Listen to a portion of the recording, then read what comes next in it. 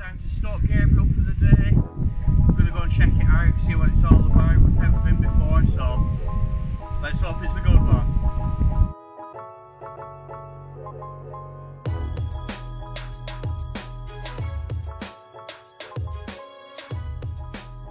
So here is a slipway you can use to get your boat in. I think the water's quite high up here when the tide's in.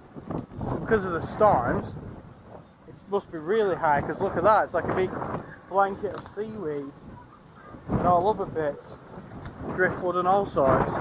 Mental. Yeah. Then you got a pontoon.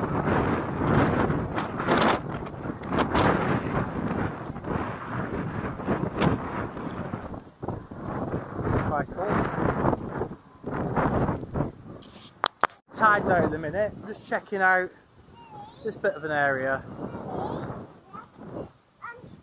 So this little estuary leads out to the main river, which is the River Dart, and that'll take you all out to Dartmouth and eventually to the sea.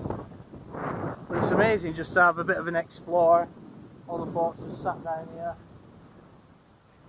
Just nice. Normally this, obviously when the tide's in, this is all underwater, so yeah, it's good. Having a bit of an explore. Maybe find some crabs. Who knows? How nice is that? They'll sit out your window, bit of fishing. That's really smart, I like that. So you've got a good car park. Plenty of spaces and it goes round.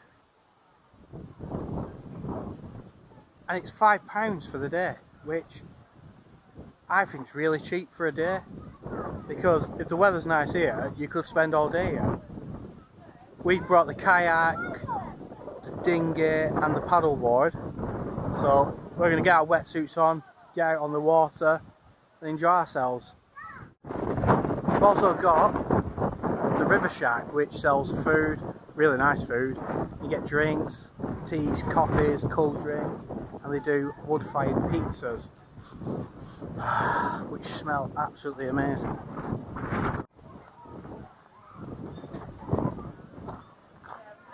There's my minions. Have I got a cup of tea? Say hello.